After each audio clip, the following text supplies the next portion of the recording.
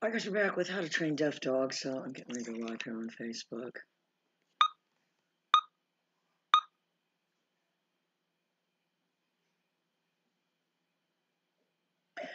Hi guys, we're back with how to train deaf dogs. But I did want to say, guys, Larry still has his cyber lynch mob coming after me. So now for all of them, I now just block you and I don't even read your comments. Yeah, I'm actually able to do that.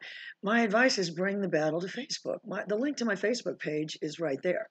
So bring your battle to Facebook.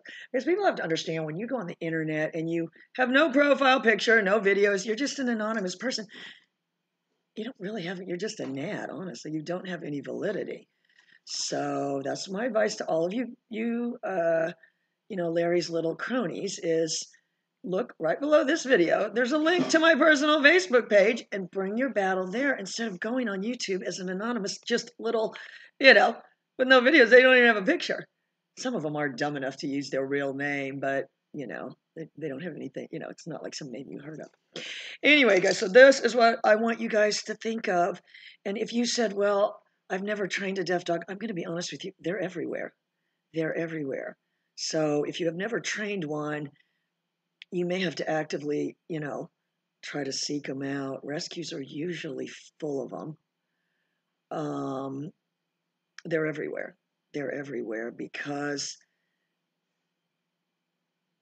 genetically people don't understand how that works. And so or they do understand how it works and they understand a percentage of them are going to be deaf. And, some breeders, like back in the, day or whatever, used to just cull them. There's actually something called a bear hearing test, but I'll be honest with you, the way I do it, I had this one time from the Humane Society, and I'm going to tell you, there's something about deaf dogs. People will get in their mind that a dog is deaf when it really isn't. That's happened to me 2 or 3 times. I got one from the Humane Society, and honestly, at the beginning, you maybe don't question it if they've determined it. And so then I had this dog here.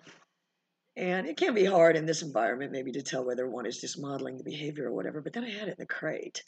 And I took a squeaky toy. Okay, so it's in an airline kennel. This to me is the best way to do it. They're in an airline kennel. They're facing you from the front. They can see out the door. All you got to do is take a squeaky toy and put it on the side where they can't see it. Squeak, squeak, squeak. If it looks that way, then take it and put it on the other side. Squeak, squeak, squeak. Because it would have to be, it's a very rare dog that doesn't look at a squeaky toy. Oh, so this dog couldn't find the squeaky toy fast enough by virtue of its hearing. So I'm like, oh my God, this thing isn't deaf. And they still wouldn't believe me. After that, they still wouldn't believe me. So then they just determined that it was hearing impaired. It was very weird. It did get adopted, though. Its name was Dodger. I'm going to go back and find a video of it. Oh, I kept it for months and months, and it finally got a home. And sometimes I still see the lady walking it. But what I want you guys to understand, it's not a handicap in dogs. And the reason people can't train dogs in general and deaf dogs is because they can't walk and chew gum at the same time. Once people start talking, I think they lose control of the ability to make micro movements and everything else. And we need to understand that's what dogs see. That's all they see. If you do have a broad sweeping gesture, they saw 3 things before that. It's how they are. They're designed to see micro cues. I mean, if you said, what's your level of expertise? I accidentally put a trained retrieve on a deaf boxer. And if you said deaf boxer with a trained retrieve is a dime a dozen, I'd say, they are. I wasn't even setting about to do it. I just did it by accident because this thing, I think the best way to take the approach of training a deaf dog or a hearing dog is really, I'm going to let this thing believe it's got a degree in human behavior. That when it sees me doing this is what's getting ready to happen. That's what I do with Shoe. If I want to go over to the platform, I've got, my hand goes like that. So she's thinking to herself, oh God, this thing, she's so easy to figure out. When its hand goes like that, it's going over there. So every time I do my hand like that, I do go over there. So I'm going to do a video with her in a minute because now I actually have her picking up the dumbbells by accident because I was trying to train one of the other dogs. Oh, I was training Nachos. And I put the dog, oh, and then she just bum rushed him and grabbed it. I had to grab another one real quick and throw it down there. So, and I wasn't going to say no, no, no. She's terrible. She's terrible. Anyway, so that's what I want you guys to think of. If you, let's just use JC for an example. I don't think he's here, but, came here and I said, lost voice.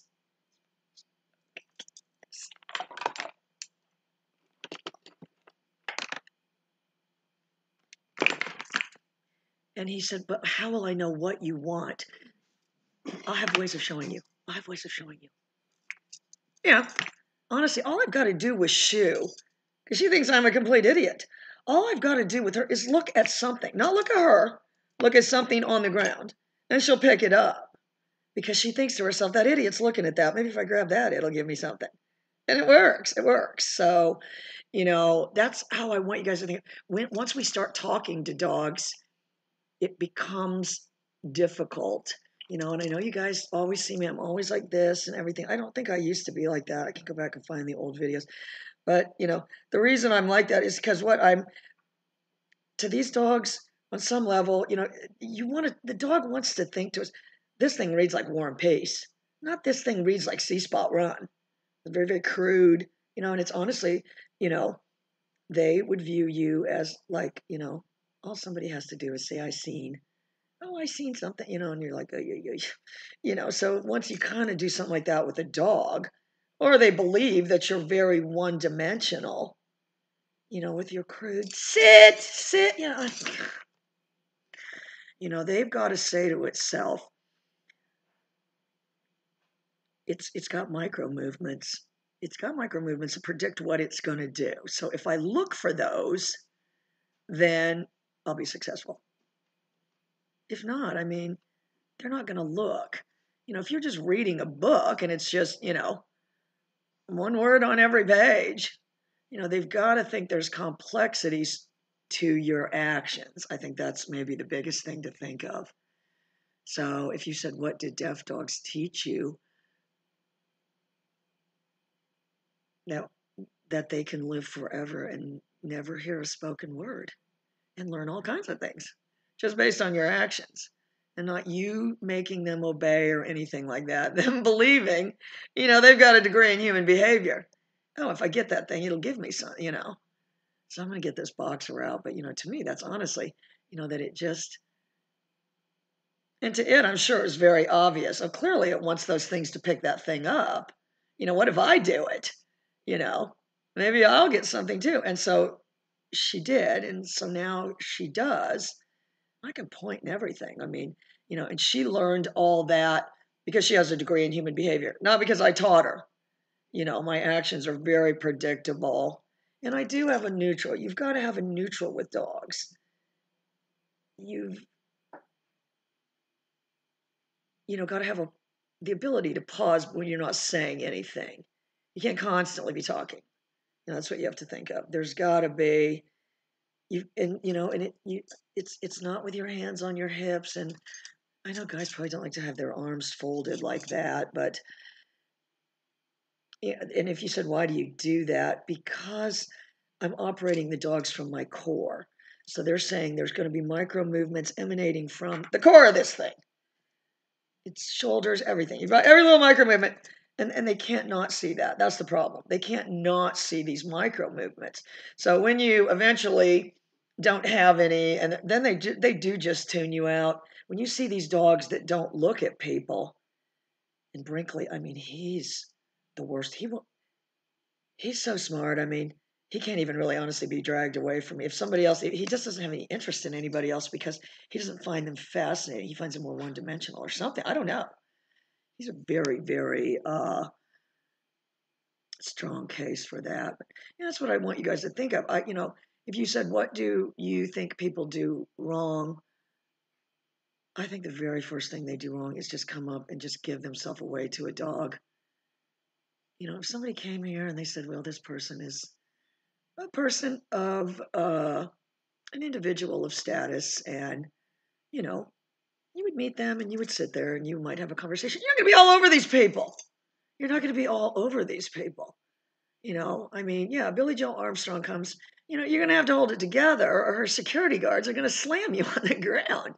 You've got to think of it that way. You've got to conduct yourself. People want to just go up to a dog and start petting it and stuff. It is terrible. It's that this industry doesn't understand that that's not a viable reward, or that anybody wants that. I don't. And I don't mean you can't. You've got to be able to handle dogs. And I'll do a video about that today too. It's not that you don't want to touch them. You don't want to touch them when you're trying to teach them something and think that that's a reward. Like rubbing their head. It's just, you would have to explain to me in depth where head rubbing in many, many animals is considered, a term of endearment. Because they just start biting the people's hand and everything else, and then they're correcting it for biting their hand. So anyway, that's what I want you guys to think of. You need to understand that, if you have to stand in front of a mirror and stand perfectly, perfectly still. And if you said, it's the smallest cue that you could give a dog? What would be the smallest cue you could give a dog? With your eyes. With your eyes. And if you said dogs can't understand eye cues, that's all they can understand. That's all they can understand. And if you said, well, it'd probably be better to operate them, your eyes be the core. It's hard to do that though. You know what I mean? You can operate your eyes different from your body. And it is a learned skill, you guys. I think, you should get in front of the mirror. You need to have your feet together. You need to have, what I call a collected body language, where your body's getting ready to say something. And you're not all loosey-goosey. You're not all loosey-goosey, just blathering on is what that is. So you've got to have a collected body language where what the dog sees is that's how they see us. It's getting ready to say something. Hi, Adrian. So if you need to do, you need to get in front of the mirror, and you need to stand there and say, this thing doesn't understand a goddamn thing I'm saying. And so let me just be, hi, Shy. Let me just stand really, really still and start understanding how small of a gesture they can see. Freak can see and bump to all of them. What I teach those dogs is to look at me until I go blink, blink, and then they get the treat. Blink, blink, then they get the treat. And if you said, what does that do? It helps them. Hi, Shy. I'm so worried about you. I'm going to message you later. It lets them know I'm speaking with my eyes. That's what it does. I only just started doing that, but, and things have got to have a beginning and an end. That's what I see people not doing. They're doing it too long, and they're not putting a specific end on it. I think if you said, well, I've got like 2 or 3 30-second drills I do. I say, oh, no, that sounds good. That sounds good. Beginning, end, boom, boom, boom. Not even in a minute and a half drill can get, And if you said, well, where could you go with that? Well, you can't. Anything you can get a dog to do, you can build it up. As these chat board people say, the duration, but that they're talking about making it stay, but, getting it doing anything, healing, flashy healing, or whatever. If you started out, and that only makes sense, to do a short, fast drill, and then that's the end, because they can lose track of time when they're having fun, and then you can extend it, and then you still have a specific end. So anyway, but that's what I want you guys. If you've said, I am a professional dog trainer and I've never trained a deaf dog, I'd say please get out there and do it, because they're everywhere. And I've had people message me. I can't think where this guy was from. It was some second world country, but he had gotten it was either a Dogo or a Neapolitan. Maybe it was a Neapolitan. Are those deaf? Anyway, whatever it was a puppy, and he bought it, and he took it home, and it was deaf, and he took it back to the breeder, and they convinced him that, this poor thing was so handicapped it could have no quality of life. Yeah, and put it down.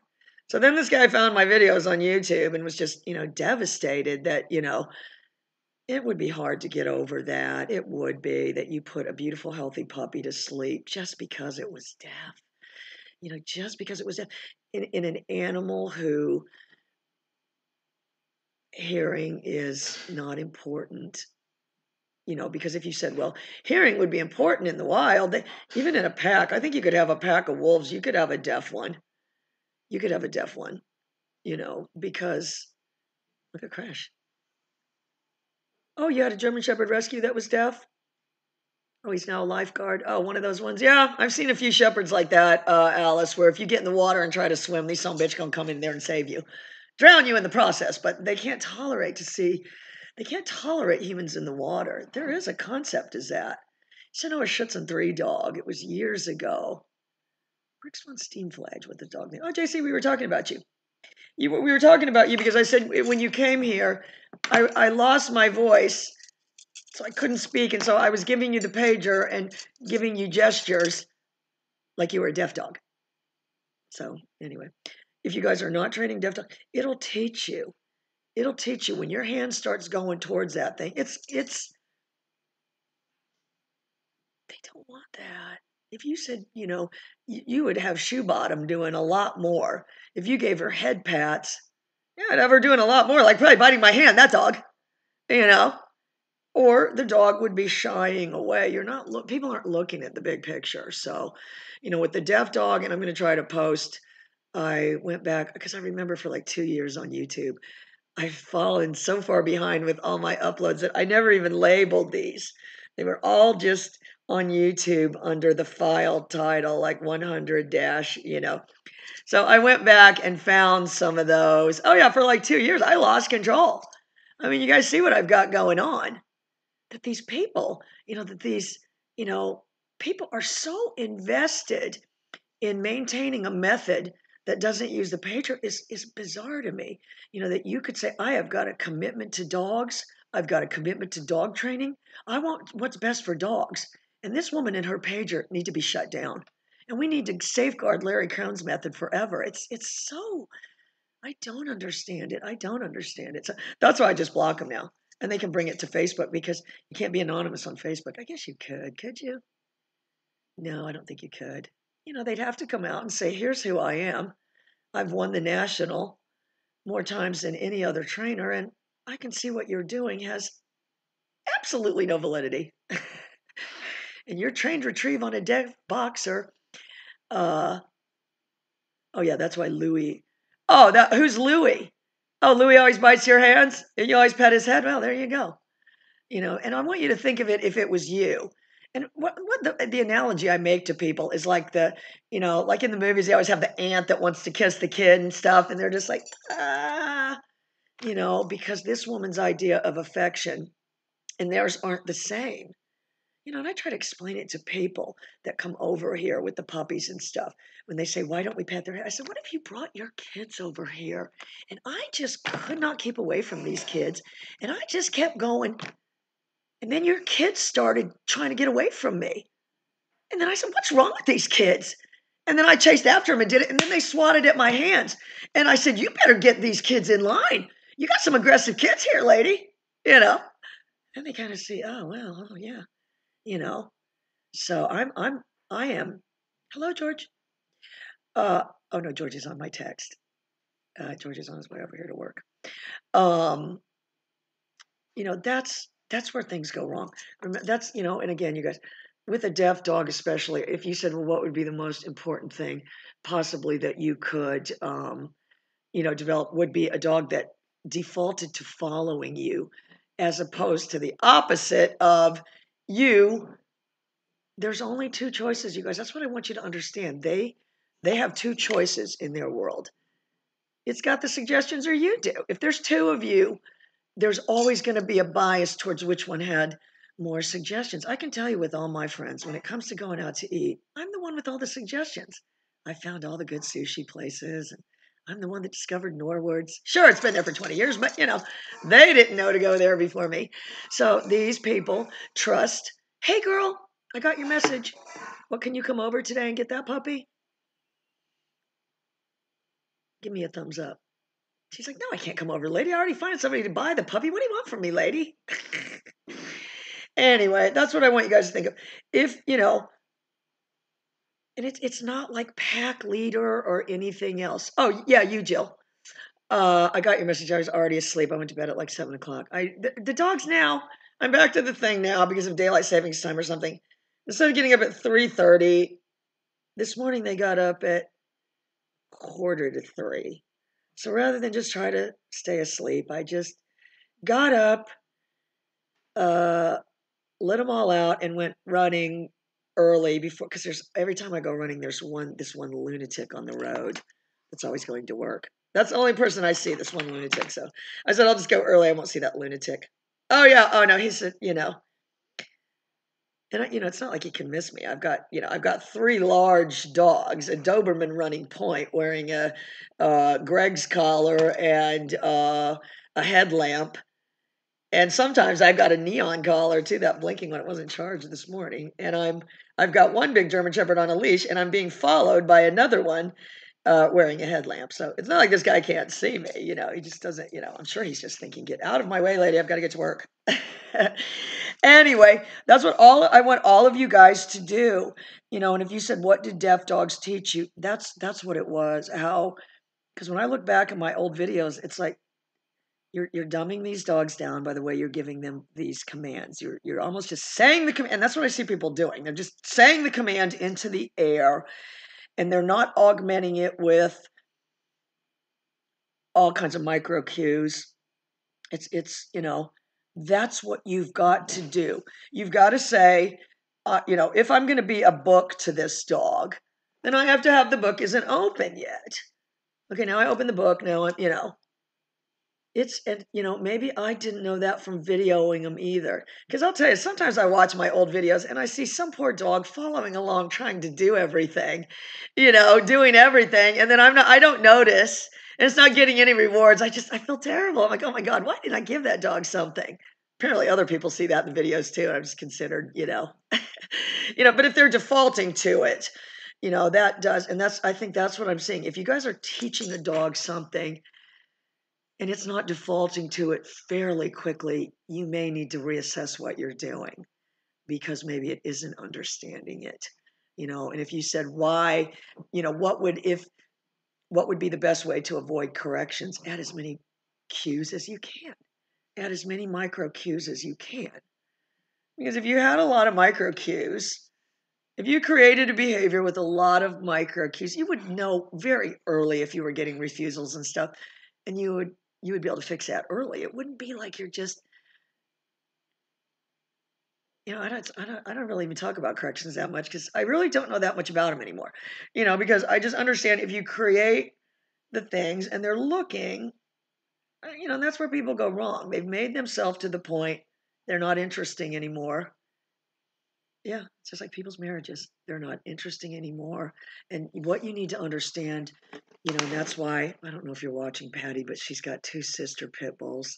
And I don't want things to be the way they are, but I understand how things go. And then she keeps them in the same crate together. They're like 9 months old now. The problem with that, with dogs, is familiarity breeds contempt. And so if you said, that's not true, people get married and they stay together forever. Nothing can pry them apart. No, they get married, and next thing, this guy's chewing with his mouth open is all these people, all this woman can take. She can't get every smack of these mashed potatoes. This woman is ready to drive a butter knife into this guy's temple. So that's what you have to think of. If familiarity breeds contempt, then I better pace myself in this relationship with this dog, and I better continue to be more interesting instead of this is who I am. I gave myself away, and I'm very one-dimensional, and I read like See Spot Run, not War and Peace. So that's what you've got to, does anybody read War and Peace to the end? So that's what, the dog is always reading you. That's what I want you to think of. It continues to read you. It doesn't have to, because if you said, well, okay, first we started out, we taught it the alphabet, then we taught it words. And then we taught it, and now I got it reading War and Peace. That needs to be your flow chart. Teach it the letter A, and I'm going to end up teaching it to read War and Peace. If you're not setting that, then I would ask you, where are you going? You know what I mean? In highly intelligent dogs, I'm just going to tell you, it's going to breed contempt a lot faster. It is. It is. It's going to breed contempt a lot faster, and that's why when people say the dog turned on them and stuff, there really isn't that. There really isn't that. Because there was a process that led up to that. So there's no just suddenly turned or suddenly bit. There's and this is, the dogs, and this is the problem. The dogs are giving all kinds of little precursors, but we're not seeing them. So you guys need to say to yourself, I'm going to stand in front of the mirror perfectly, perfectly still and develop the book isn't open yet, but I'm a book. I'm a book. I'm War and Peace, And so, once you've got the neutral and because if you said dogs don't ever stand perfectly still, oh my God, if you said what would be a good example of that, the way dogs are fooled by statues and stuff. Oh, I've got that one statue of a German Shepherd. I'll go put it in the middle of the driveway and wait and see these suckers fooled by this thing, and spooked by it. I can tell you what was spooked dogs. Go get a silhouette. I used to have one on my gate. I did. It was a long time ago, I remember. And it was like of a pointer, but it was a silhouette of a standing dog, and the tail was up. And you would get like boogery dogs. People would bring boogery dogs for training and stuff, and they would see this silhouette of this statue dog, and boo, boo. It's a threat, because it's standing still. They understand that means that something's going to happen next. So you've got to develop the ability of standing completely still. That's why when you're just jostling around all the time, and I think that's why the platform is good, you guys, because I think it's easy to develop, for you guys and for me too, to just have the still thing. So to say, okay, we're getting ready to read a chapter now. In this chapter, honestly, I don't even know, Dostoevsky or whoever wrote that book. I'll look it up. JD, where are you? I need you to look up who wrote War and Peace. JC, look that up. JD's not here. In fact, I'm going to scour Facebook. I like all this because I love the JD and JC characters. But we need like a JE, a JB. We need all the different JB, JC, JE, JD. I need all of you guys to look up all this stuff. That sounds good, doesn't it? Anyway, guys, I'm going to go out there and do the Deaf Boxer. But please go out there in the world. If you have to, and if you said you don't do pro bono work, oh my God, yes, I do. You've got to, if you're not working with rescue groups and you're a dog trainer, you're failing. You're failing. If you're not doing low cost, and I understand people, have mortgages and stuff. Not me, but other people. So you do have to charge them, and these rescues do get money, but you should do it obviously at a reduced cost. But you should either be doing low cost, reduced cost, or pro bono rescue work. And if you said why, because those dogs will teach you a lot. I say, and you guys see, I've got a lot of big, good-looking purebred dogs. But hi, Abraham. Oh, a guy named Leo. Okay. Abraham, look it up. Google it right away. You see, like I can't. I'm on my phone, lady. Hi, Donna. I hope you saw John Henry yesterday. I'm so in love with this dog, girl. I don't know as I've ever loved a dog more. And he's the most stoic dog. I'm going to have this dog wagging his tail by the time he leaves, but I'm going to have a whole list of everything, whoever gets him, this cooking the chicken. It's going to be all day. It takes all day. You got to cook the chicken in the morning, and he's got to have the fish oil and just all his stuff. So I'm going to take him to the vet next week, girl, though, and get his health certificate, but I love him so much. So anyway, but that's what's going on, you guys. You need to be out there doing rescue work, because I say all the time to these young dog trainers, you're going to have to train a lot of toads. And if you said, how did you get to the point where, everything you own is paid for? I trained a lot of toads. I trained a lot of toads, and I still do. I mean, I still do, but because it's hard for me to say no, but you're going to learn more from these dogs. And I'm going to tell you what you're going to learn, how they got to believe what they believe about people. Oh, Donna, you don't even know, girl. There was another dog from Chipley Carson, and I realized, and I loved that little dog so much. It was so hard for me to give her up. I never thought I could love a dog more than her, but now I love John Henry. I actually think John Henry might be her father. They've got such a similar temperament. But the only thing about him, girl, I don't know if they've got another dog, but he's so sensitive about his back end. He doesn't like any dogs. He likes to follow me and lay right behind me and stuff, but he doesn't like any dogs coming near him, jostling his back end. He doesn't like that, because he can't get up real fast. So I don't let any of them jostle around near his back end. I understand that's the only time he ever really has a problem. Yes, Carson. I just uploaded a video of her today, girl. I loved that little dog. It had such a pure heart. Her housebreaking wasn't perfect. That was the only deal breaker that I let her go because she would have accidents. I never corrected her or anything. And John Henry's her, but doesn't have accidents. So, oh, they have another bully now. All right, girl, I can probably take him once John Henry goes. I like to get the pit bulls for training. Because I think I have figured out how to train them after many years of training them. Because if you said how many pit bulls have you? Oh, Tolstoy. Yeah, that's right. Okay, Tolstoy. Yes, yes, I should have known that. So I was thinking of that other one, Crime and Punishment. That was that Tolstoy too? I know. I just was saying a thing about that though, and he was in front of a firing squad, and they were getting ready to kill him, and the czar, don't ask me how. Uh, oh, the adopter has another bully. Okay, well, as long as it's older, it won't matter. Anyway, they were getting ready to kill him, and the czar gave him a reprieve and put him in hard labor, and that's what changed his life. So anyway, all right, guys, I'm gonna go out there right now and do the thing with Shoe Bottom, and Jill, text me and let me. Oh, a smaller one. Oh, he doesn't bother anybody. No, he's going to be perfect. He naps most of the time and then he goes on his little daily walk, nice just a little daily walk. And, Donna, when he was, I mean, he was a proud, proud dog when he was younger. You can just see that about him. And I don't, I don't think he was neutered early. You can just tell by how big his head is and stuff.